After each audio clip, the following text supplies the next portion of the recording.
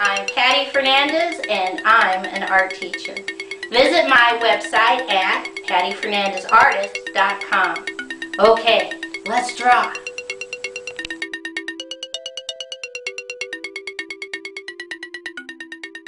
Today's project is how to draw Sutter's Mill from the Gold Rush.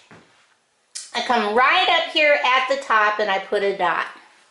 And from that dot, I'm going to draw a straight diagonal down on the left.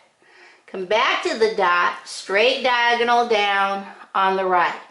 Come back to the dot again. I'm going to draw a straight diagonal out, straight diagonal down, straight diagonal over, and connect. I come inside this space and I'm just going to mimic straight diagonal up, straight diagonal down, and leave it floating. There's going to be a lot of floating lines here. Okay. Right where I stop over here on the left, I'm just going to draw a straight line down, straight line over, straight line up, straight diagonal, connect. And over here on the right, I'm going to draw a straight line down, straight line over, straight line up, and draw a little straight line on the left, up, and connect. Coming over to the right hand side, I'm going to draw straight line, straight line, straight line up, connect. And inside, I'm going to draw 1, 2 straight diagonal lines, 1, 2 straight diagonal lines. I come back over and I am going to draw another skinny rectangle, straight line, straight line, straight line up, connect. And I'm going to come down to the bottom and I'm going to draw a skinny rectangle down, straight line, leave it floating. Come over back here again. We're going to draw another straight line over, connect. Underneath, we're going to draw another straight line, leave it floating. And now we're going to draw a straight diagonal once, straight diagonal twice. Come on this side, draw a straight diagonal, jump over, straight diagonal. All of these lines, leave them floating. Okay. Now, come over here up on the left. And we're just going to draw 1, 2, 3 straight diagonal lines. 1, 2, 3 straight lines. 1, 2, 3 straight lines. Come on this side and we're going to draw 1, 2, 3 straight lines. 1, 2, 3 straight lines. 1, 2, 3 straight lines. Come right here in the center, and these are floaters. We're going to draw 3, 1, 2 skinny rectangles, 3, and then we're going to draw straight diagonal, straight line, straight diagonal. Come back to the left. We're going to draw a straight line down, and let's draw another, straight line across. Straight line, jump over, straight line, connect. We're going to come back up to the top and we're just going to draw a straight line, jump over, straight line, jump over, straight line. Now when I looked at this, I thought, whoa, this is kind of goofy looking, but that was the way he built it. It's kind of ramshackle. That means there's little kind of pieces of wood going all over the place, but maybe they didn't have access to materials. Anyways, I'm filling this all in with really skinny straight lines. Jump over, skinny straight lines. Jump over your diagonals. Keep going, keep going, keep going, keep going, keep going.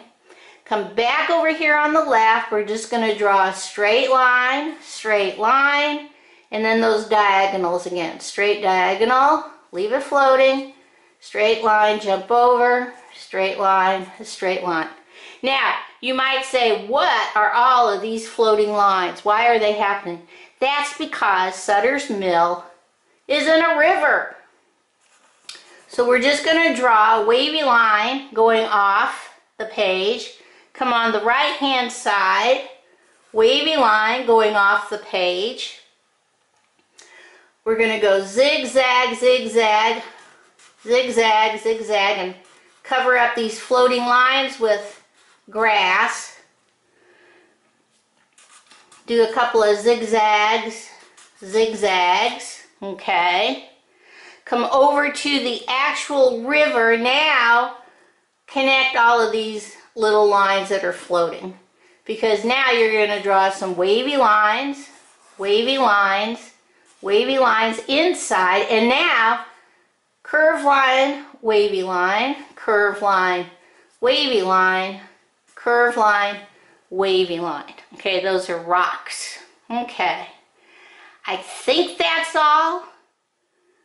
We will find out real quick once we start drawing. Coloring.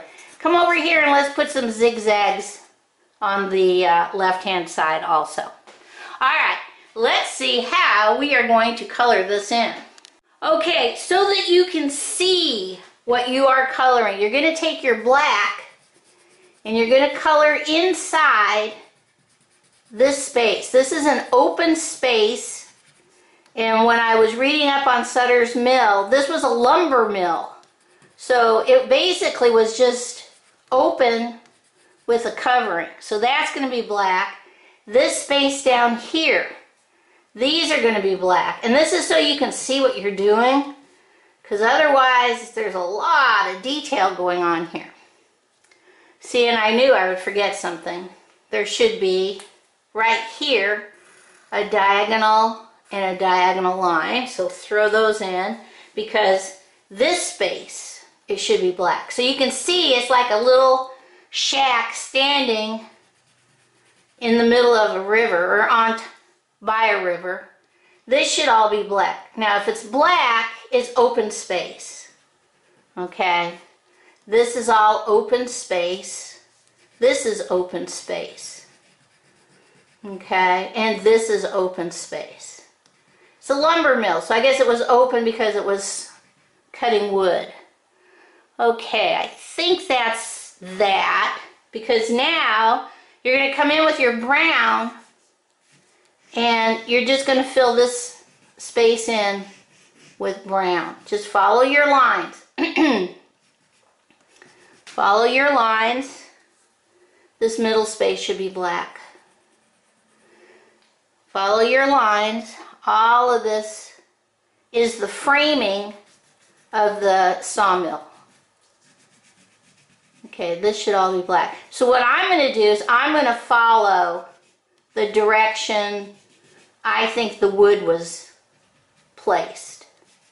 Okay, so all of these skinny lines, these should all just have a line of color, brown. You could double color this, but I'm going to keep it simple because the drawing is pretty intense. This should be brown. This should all be brown. The whole thing is brown. Okay? And like I said, in order to add a little bit of color, when I did the roof, I put some orange on it just to kind of break that color up. So I'm going to double color this part. Put some orange, and then go over it with the brown, just to give it a little bit more color. And these should all be brown. These are all slabs, slats of wood. And like I said, I'm assuming, I could be wrong, but I'm assuming that it was put together this way. One, because they might not have had access to materials, a lot of wood.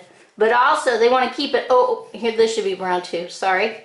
They need to keep it open because it's a lumber mill, so there's all kinds of sawdust. These are rocks. I'm going to put a little bit of brown on these. If you have gray, you can go over your rocks. And then, I'm going to take my blue,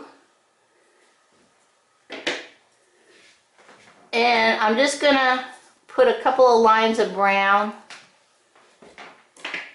but I'm going to take my blue and color in my river blue. Now, this was the South Fork of the American River. So it was a pretty big river. All the way off. You guys will do way better than me. But you get the general idea for these blocks of color. Oops. See, and once you start coloring, it's like, hello, this is wood. There's all this wood framing. You'll do it once you start coloring. You'll see, oh, I forgot that. All right. Now,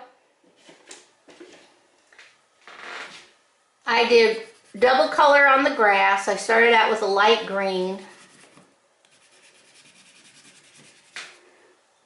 Then on my zigzags, I came in with my dark green.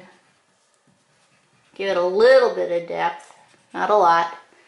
And naturally, I did my background with straight blue-green turquoise lines. But then I loop-de-looped around it. Okay, so James W. Marshall was building a sawmill for Captain Sutter. Using water from the South Fork of the American River, he noticed several flakes of metal. Once he got a better look, he recognized it to be gold.